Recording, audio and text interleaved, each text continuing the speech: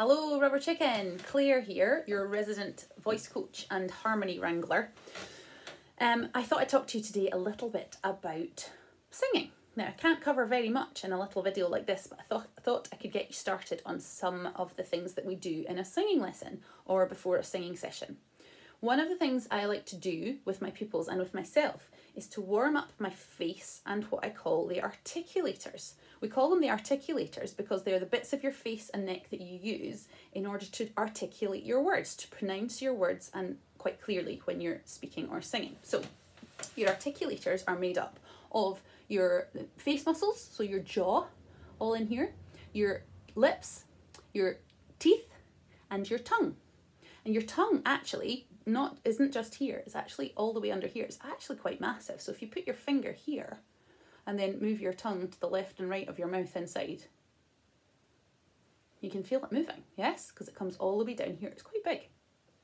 So one of the things I do to wake up your face and to make sure it's ready to work and it's not holding any tension is to imagine that you're chewing a massive toffee. Now, this is not in a polite way. This is not table manners chewing. This is full-on open mouth, imagine a camel with a toffee kind of chewing, okay? So like this, and I cannot believe I'm going to do this on video, but here we go.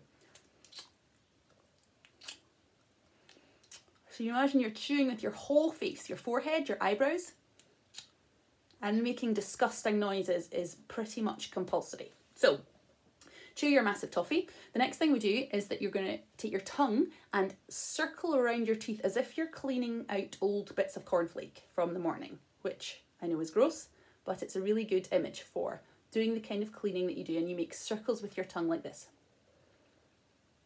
All the way around, okay? So you do about 5 one way and about 5 the other, and your tongue should really start to ache. So do it fairly quickly so you can feel it really working. Go for it. And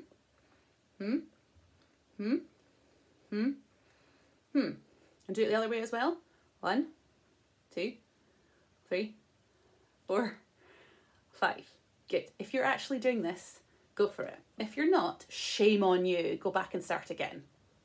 Okay, so you've done your tongue that way and that way. And the next thing I want you to do with your tongue, because it's got lots of different muscles in it and it goes lots of different ways inside, there's not really any one thing we can do for your tongue, so your tongue needs quite a lot of work on itself. So stick your tongue into one cheek like this and say, rubber chicken. Rubber chicken!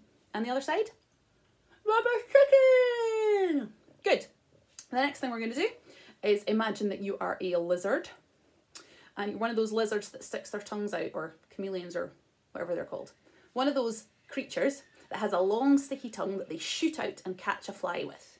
Except this time the fly is on your chin. So I want you to shoot it out really fast, catch the fly, and put your tongue away again like this. Like that, okay? On you go. Fab. Right. So your tongue and your face and your jaw and all are getting working and starting to be ready to go. The next thing we need to warm up is your brain. So we're going to do this little exercise that some of you will probably know. I do this with my pupils. The only thing you need to be able to do this exercise is count to 8. And you need to be able to do it forwards and backwards. So if you can do 1, 2, 3, 4, 5, 6, 7, 8, 8, 7, 6, 5, 4, 3, 2, 1, then you're good to go with this exercise, okay? So we assign one note to each number. So we do 1, 2, 3, 4, 5, 6, 7, 8. Those are the notes and the numbers, okay? So the exercise goes like this. We start at 1, and then we do 1, 2, 1, and then we do 1, 2, 3, 2, 1, and then 1, 2, 3, 4, 3, 2, 1, and you see how it goes. So it goes like this. 1, 1, 2, 1, 1, 2, 3, 2, 1, 1, 2, 3, 4, 3, 2, 1, 1, 2, 3, 4, 5, 4, 3, 2, 1, 1, 2, 3, 4, 5, 6, 5, 4, 3, 2, 1, 1, 2, 3, 4, 5, 6, 7, 6, 5, 4, 3, 2, 1, 1, 2, 3, 4, 5, 6, 7, 8, 7, 6, 5, 4, 3, 2, 1. Make sense? Good.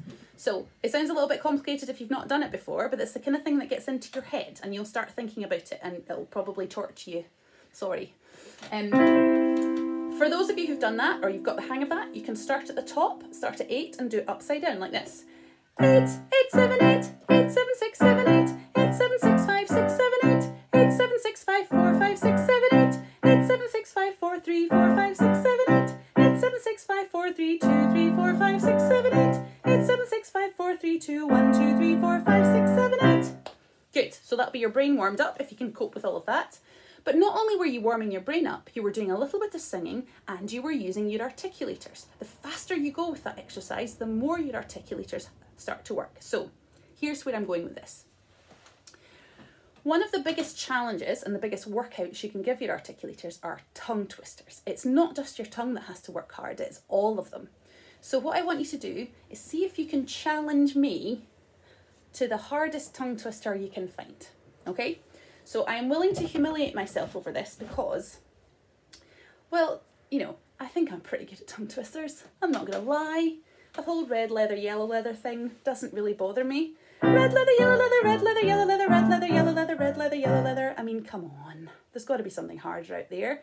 But I'm terrible at thinking of tongue twisters, and I never remember any that people tell me. So, can you find the hardest tongue twister that you can? See if you can do it.